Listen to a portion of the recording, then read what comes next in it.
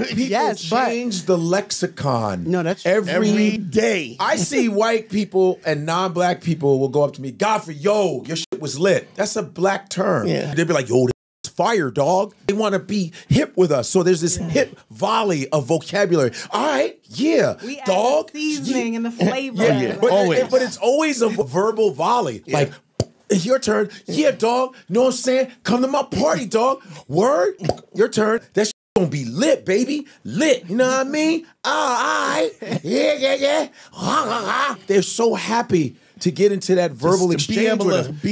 That jive. A little bit black without being black. Goddamn urban jive. And I was in it. Speak jive. And then when you end it, that's like the punctuation when you end it with a handshake that they can participate in. Without Your word, baby. Yeah, I know. I know. You know what I'm saying? That's what I'm talking about.